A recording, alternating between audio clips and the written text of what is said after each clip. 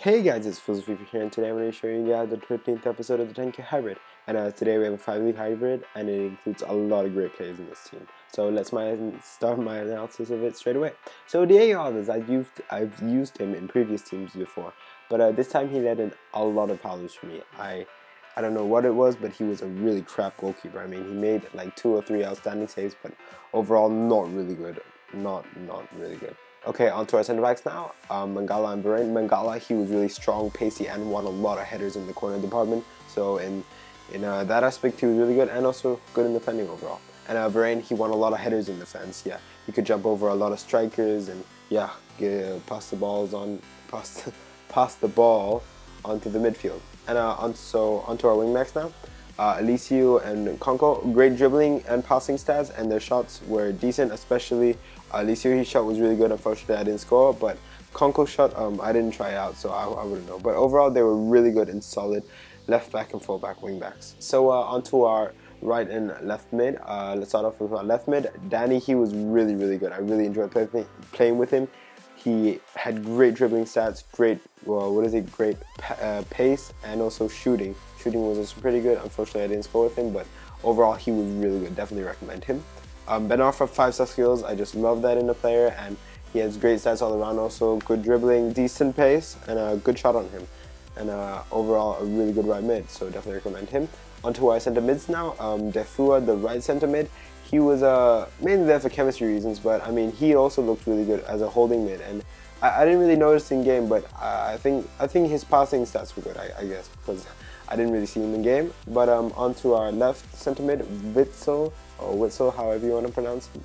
But he was really good. I really enjoyed him. He felt really strong on the ball, not easily shoved off, and good dribbling and decent pace, and really good passing stats. So overall, a great centre mid.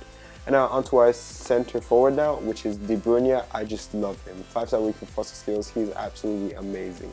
Definitely recommend him. I think everyone's using him because he is just outstanding. Shooting, passing, dribbling, everything. Just really good. Definitely recommend him. And Remy, I had big expectations for this guy, and I have to say that this guy really fulfilled my expectations because he was really good.